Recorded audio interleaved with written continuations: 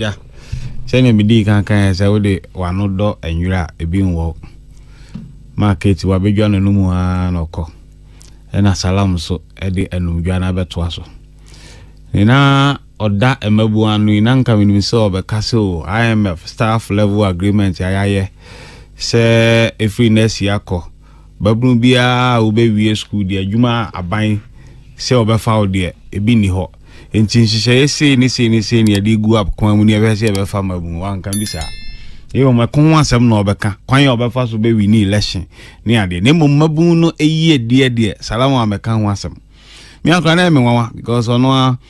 yeto abayi ni we na me sheda ntirenka until na me be share na kra me bisa ade otu kwan na so da bi oh salam wate na yire mpase na we no so be face ai Pablo yi enti yefe se obatampa so abedwa na lum ko se o hana bisi wudi o na to form ni ade enti yenhwe election 2024 ene wo hwe se ne economy aye ban de ne nsaguniti esi wo se enye se owo bi no ntua wo se oni bi nti ontimi ntua ene ma ye din omo a ode omo ka aban se mintimi ntua nana se ye wo hoyi se wo koje bosia kra o bank na se o ka se ontimi ntua ye declare so ye bankrupt eno nti ne nyade a obia de sika bebo obesia biem tanse ye bo obesia ontimi ntua ene ya ene eya 21st December mebo Standard & Poor S&P asan downgrade Ghana biem to a default. Omo mre. Na si the ade ni kon rating da bia sa na wo so mo ba. Se efi Kwame Nkrumah breast wa yebu wo man nenne aban se mabobesia multilateral companies countries maji loans mako euro bond akwaje bosia nan so mintua emu bia etibi dem me suspend loan wa bra we den oni omanfo ne nyeden enkasa ye se ma take unilateral decision say mintimi ntua meka etibi ntua biem mi hu bi da se me ti so be ya amanyo se mu isa ban se me de ka me de mintimi ntua we se ye ni aban ye ni economy ye ni government me wan salam betra want mi anka ho asem ni boss Dr. Baumia na da economy no ano na ne wadwane free economy no akọ IT ono de mfidijuma ho asem na say anasentin tiny ade eno de adwuma ne mo economy na nkasa na ye de share ne nsa no ontimi anye wa free economic risk aba ne economic baba nti ne ye haircut Baumia na da no ye haircut eno mo de ko nti we don't have an economy so just say nti bronya ye di no kwawe so enya de a bibi ewo omanfo botomu a omde di bronya nti obia shedin sanse Akufo-Addo so antie medio mampanyi ni nyina say no nie de obetimi aya na waye no oni hwe obeye biem papa no me say aya na obi kase ma me nkase omo number na mom onim hwe fa economy ho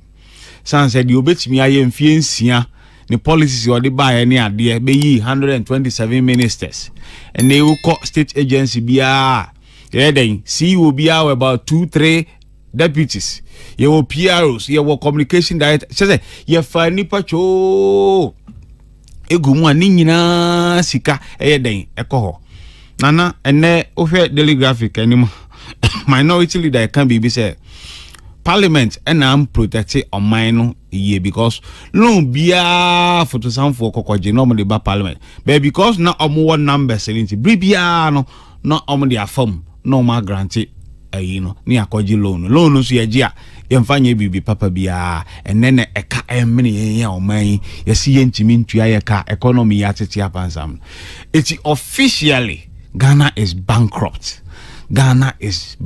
Ayeka yenye dey yentimi ntua economy no is in abyss atofom ayeye den ya enye den enye yie beginning no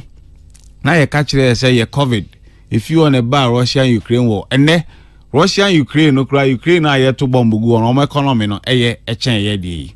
sanse finance minister ye obai no concili eniema bebre na ye den na ye nim so that's it is enkaya anko IMF na niema nyina eda dia enka ne de yenim ene eche economy ne ho ne ade no wa concili niema bebre ene ye debt to GDP ono ankasa report to on budget him say 76%. Be ye call IMF no adu 107%. So just say oman no oman ya wo ka debt to GDP eye 107%. E bro revenue a wonya so de. Na just say uni economy. So just say nana into oman atiti apansamo a se eye nipa nka menye sure so ko ba bia se sabi okosere kra na wadi a obi be ebe ma obi so say when your resource envelope of close to 500 billion cedis in 6 years you do 8 years you sika na odi ye den sika na ewo he na the economy ya yi omampanyin so antia so den was still Messi Cathedral ama cathedral ye de sika kohyem ye se bebu hu akonta ya wo de nkonta yi ko ya sika kra wo bodi se wo ye de eden wo de akohyem no sika na enso wasanse 2023 sika wa twase wo de bebo man ho akonhoma no wo san de 80 million asan ko sa cathedral mu a cathedral tariff mu a MPA yepo sana nka Ghana ye wo company e na wo manage asana nka wo de sika na ebe ye ye wa ha ye be ka kire se ye pass yi levy be solve ye problem nyina ene ya pass yi levy ekosi sai it is ye ba ka kire se ye si cathedral na be mo man no ye benya revenue dia ye se benya revenue dia ye se e wo so hu se ye dada ya trosem na na kufu ado no manfo eka economy na sai nana ye se sidi na ho odin en akosoro ye December yi to the dollar na ni adwendwen de nti a abasa ene Bank of Ghana any Ministry of Finance abetu anim say your reserve na wo ho no aka no ye di abegu market cocoa syndicated loan ye di abegu market ena e car ye di foreign for donors no ne omo ayakoji loan ne eurobond ne ade bonds ne ade nyina ye si suspend ye ntimintua enti dollar ne wa ha no mu a ye kotua ka ye sesa ene de akotua ene ye si ye ntua biom na dollar ne guo ne ye se na ho de nkoso a omampanya begina ti use bond ho asafo hene se maya de this artificial and yes sustainable so ochina bi se wo san kotua ka yi biom a dollar no na abehia na wo de ayere wo de atua look at baby ebeko esan koduru enti se me do ka na mansesan ayi dollar na nkwan kotua na dollar ne wa ha na egu economy nim na se ama eno nti siri na ho odian peja kakra na wo se policy ama ya de unye bibia so just enti nya de a tumfutragu omanfo ani num ne ade a se ne ya boy homodin ene aye ka say inflation e da say over 50%. It is a waka tuya 100 cedis bosomia itua uka 50 cedis ya shiagu nana bronya yi se wakodwam anti joyce akodi dwambo ankora ne ntade ene ye moni ade wahunu ba bi aduru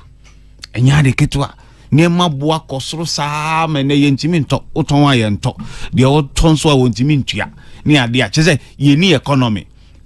inflation unemployment or reserve why